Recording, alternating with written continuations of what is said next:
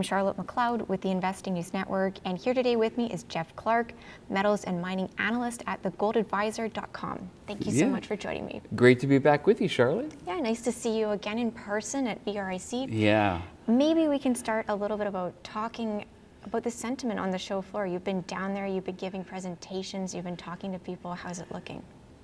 You know, I think attendance is up this year. Jay Martin said at the dinner last night that they had 6,000 registrants. It's like, wow, that's a lot. Now, I don't know every single person showed up, but that's clearly above what it was last year. Sentiment's a little bit better. And you know what? It's feeling a little bit different too with gold and silver, with some of the sentiment of investors and that. So it's going to be very interesting to see what happens this year. We could be on the cusp of something. We'll see. You know, I wouldn't be surprised if we see a little bit pullback in the price, but sentiment does seem to be picking up here. So that's good.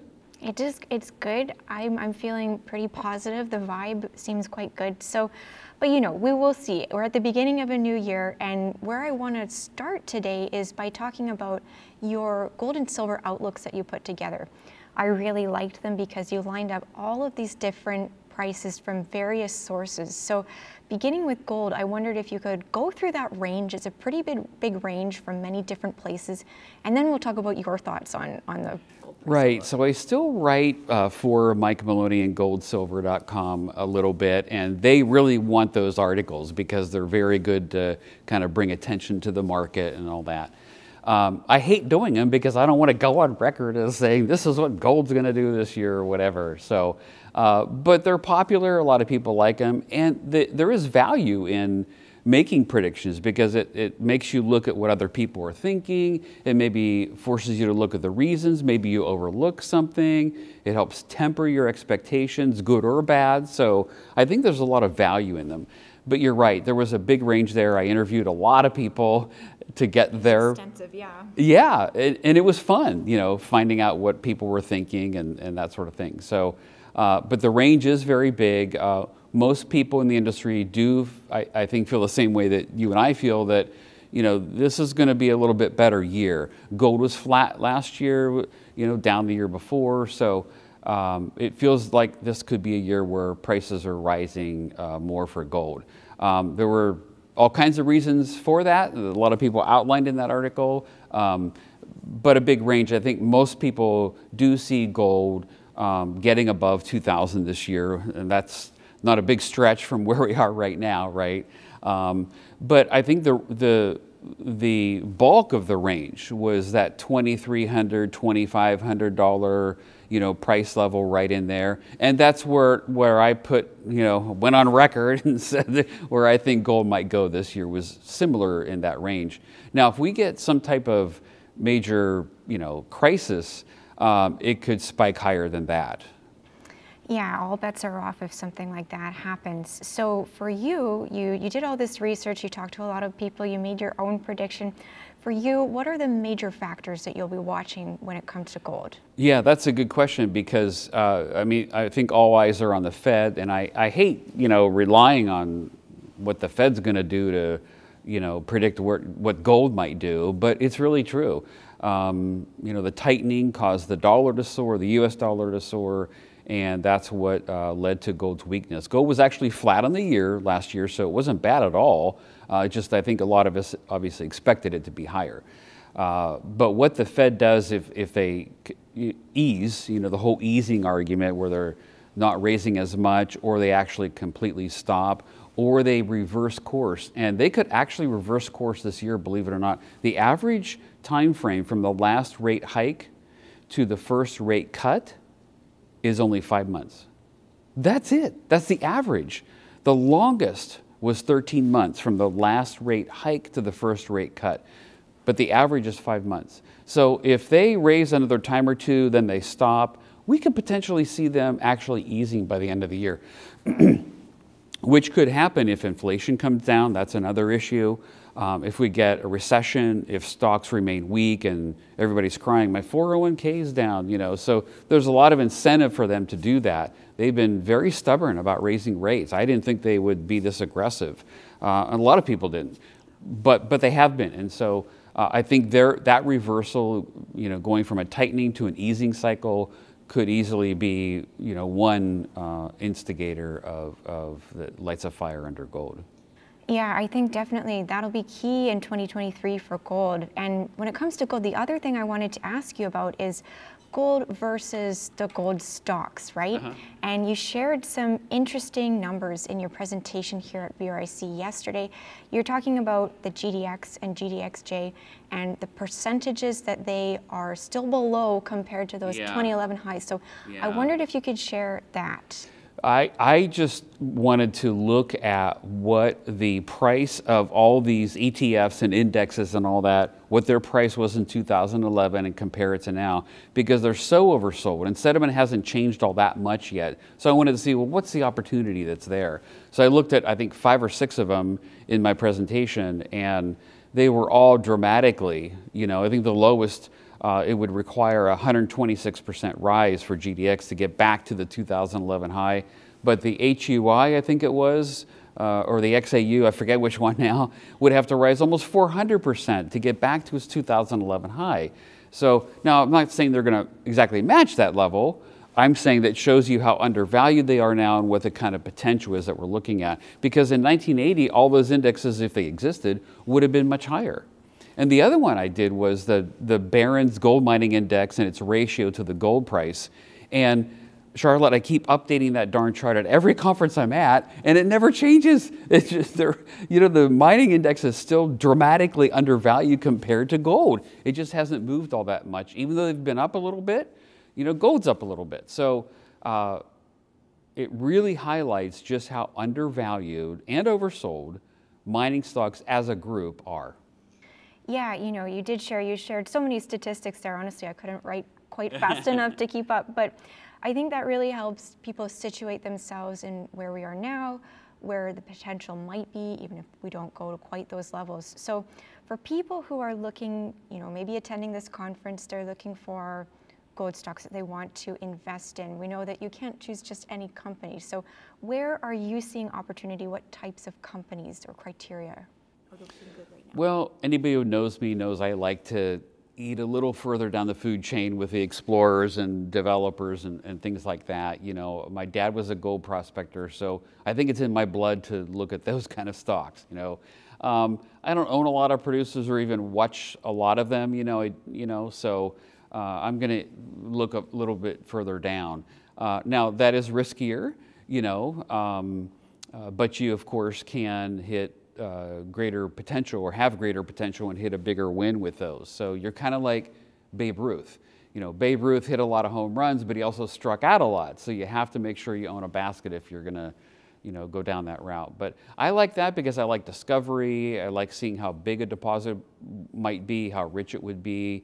That's really where I'm at. So I'm looking there, and to evaluate those, there can be a lot involved, but you always start with the 3 legs of the stool.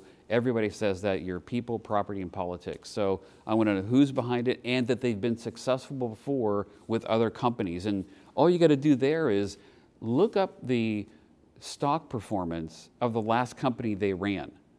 That tells you what you need to know if they know how to create shareholder value. And then before I even look at the project, if I've heard about a good drill result, I want to know where it is. If it's in some war-torn part of Africa, I don't really care too much about that drill result. And then, of course, then I look at the property, and you're looking for big and rich, right? You're looking for something like my grandma's chocolate chip cookies, big and rich, right? So it's got to be big enough to matter to a major, or show it has the potential to be big enough to matter, so that it can be taken over. Because most of these juniors are not going to develop these projects or put them into production, I should say. So it's got to be big or rich or both, before I'm going to get really interested. But that's kind of the starting criteria, I think, for someone who wants to really look at, what kind of stocks you might be really prospective. And that's what I do at thegoldadvisor.com is I provide all of that. So. Okay, so yeah, we've got our 3 Ps that we need to look at for those ones. I want to ask though about, who is getting money right now? Because you need money to move these projects forward. And we hear about inflation that's bringing up costs for the mining companies as well. So who is getting funded? That's a great question, because inflationary pressures are real in the mining sector just like everywhere else. So costs are going up, and that includes development costs, putting something into production, and even during the permitting process, what you have to do is going to cost you more. Labor costs are going up, equipment costs are going up. So a lot of these development projects, the feasibility study that may have been done before, well, now it's going to cost a whole lot more. And that kind of put a damper on a lot of companies, because it's costing more than what they thought it was going to cost. So maybe they have to take out another loan, or they have to issue more shares or something like that. So, so it's a very real thing. So you have to be cognizant of that. But it's an even playing field. It's happening to most everyone, right? So, so yeah, you have to be aware of that. But the companies that can raise right now, even if their price is down, that's a really important thing, because you're right, it does take cash. They can only get income, revenue, whatever, from debt, taking out a loan, selling a royalty, or issuing shares. And we don't like it when they issue shares, but they got to have money somehow to advance their project. So you want to make sure they're able to advance their project. That's really critical. And it's very interesting. You can line up all these companies, and you can see companies that aren't able to raise cash, and companies that can not just raise cash, but raise millions and millions of dollars. There's some small juniors out there in my portfolio on the website there that have done huge raises. That's because fund managers, institutional investors are interested in those companies. They see the potential there. They're willing to write big checks. That's what you want to see. Yeah, and one more point on this before we move on. So we know that, so you mentioned that you want to see companies that will be a takeout target for a major miner. And we know that they need to be filling their pipelines at some point, probably in the near future. So are we seeing more from the majors in terms of, let's go fund a junior, work with them from that point? Well, traditionally, a major doesn't really, they don't go out and prospect. When they're drilling, it's brownfields. It's around their existing mines and that sort of. That's how they'll grow a deposit, and that's good. And they got to do that, but they're not going to go out and stake ground out in upper BC to explore it and see if there might be something there. No, they're going to get most of their feed, most of their new ounces are going to come from buying out other companies, whether it be junior or developer or something like that. So the M&A, M&A cycles like prices do, right? But we're really on the cusp, I think, and a lot of people think, that we're on the cusp of another M&A cycle here. So, deposits and discoveries are going down. They're getting lower grade. We're finding fewer big deposits. So it's really putting a crimp on majors. And for a quality project out there, there are clearly going to be some that are going to be very attractive to majors, and so that's what you want to look for. If it's attractive to a major or could be attractive to a major, that's the stock you might want to look at. Okay, very interesting. I think now we can move on from gold. Let's look at silver. So okay. You did your silver outlook as well for 2023, again looking at the big range of predictions from all kinds of different entities. Can you talk about the spread we saw there, and then of course your thoughts on silver? Yeah, so just like silver moves more than gold, the spread on the silver predictions was bigger than it was for gold. They were all over the place. There were some bearish ones, but though most of the bearish ones were from mainstream banks and things like that, they're always bearish. I mean, they were bearish the whole way from 2001 to 2011. Every year, those guys, the banks, the big ones, said that silver was going to go down. And it went up all the time. The first time they said that silver was going to go up was in 2012. For 2013, what did silver do? It crashed big time. So I wouldn't put a lot of stock in them, in fact, when they say that silver is going to, rise a lot, then I might want to pay attention.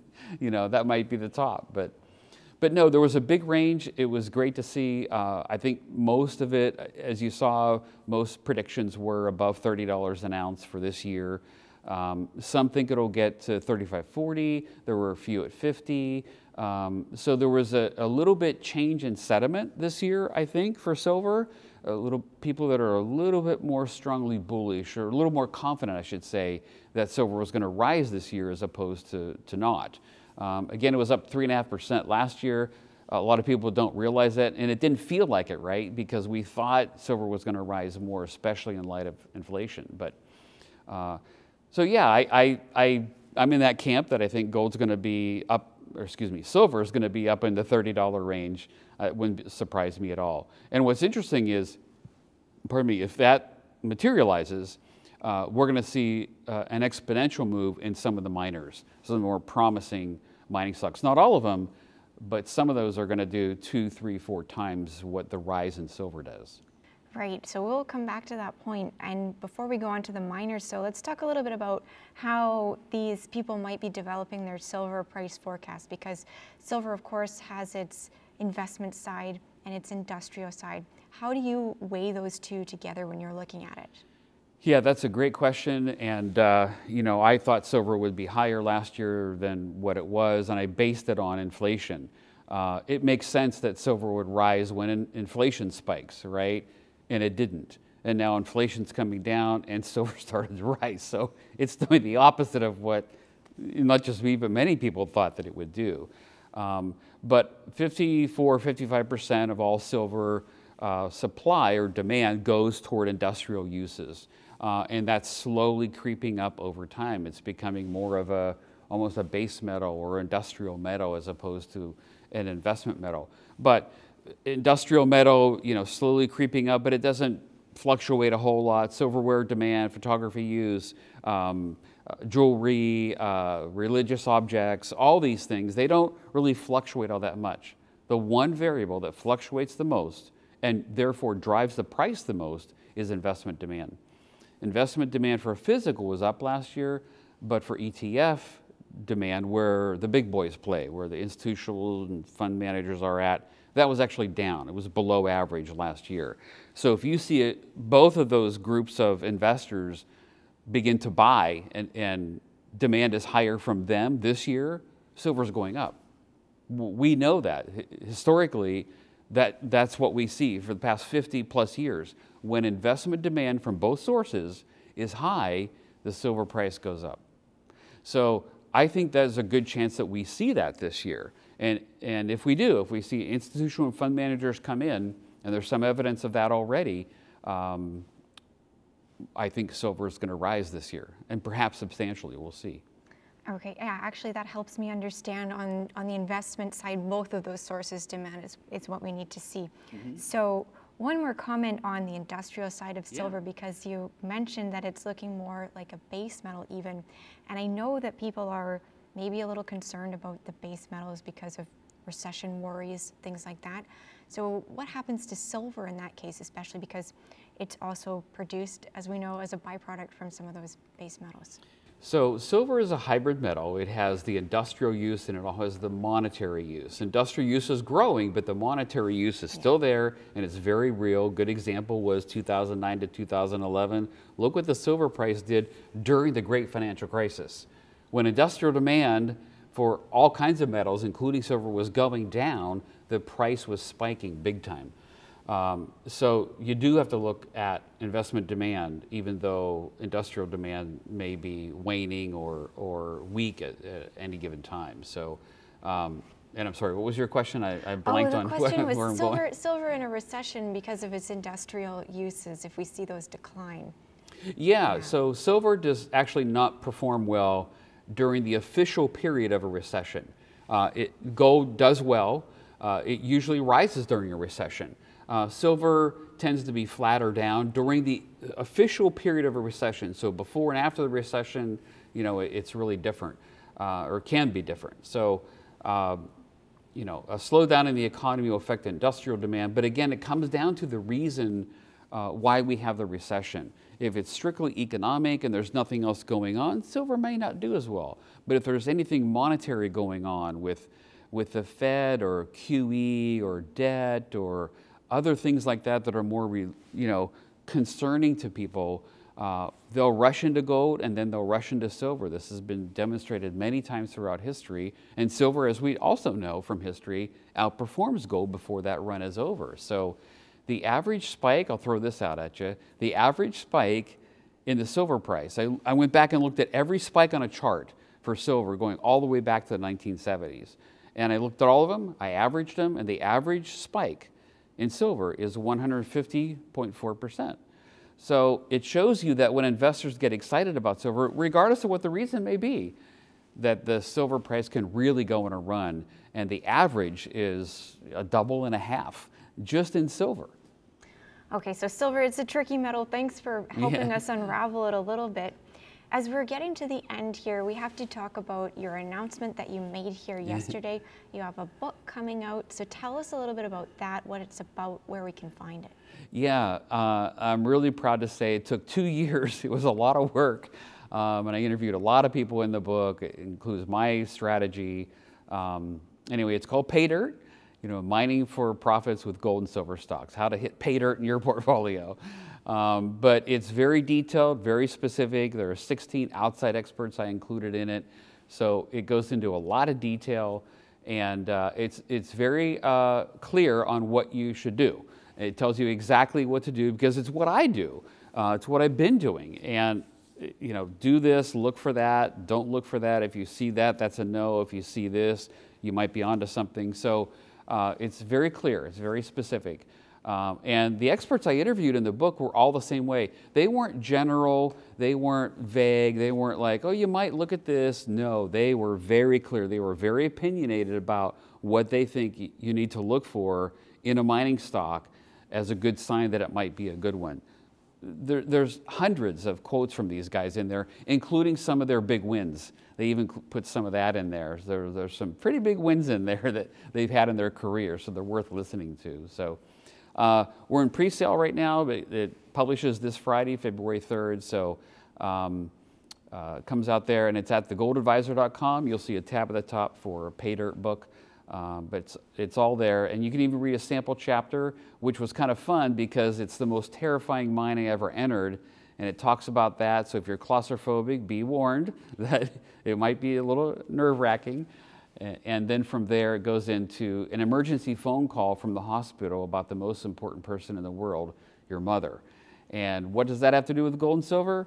Everything, you'll see. So it's kind of fun, but you can read some of those things on the website now before the book comes out. Yeah, I did go check out the chapter yesterday that you posted. It. Yeah, definitely if you're claustrophobic, stay away, but it was very engaging. So looking forward to the full book on February 3rd. Thank you for joining me today to go over everything happening in gold and silver. Oh, great. Thank you, Charlotte, for having me. Let's do it again. Of course. Okay, and once again, I'm Charlotte McLeod with the Investing News Network, and this is Jeff Clark with thegoldadvisor.com.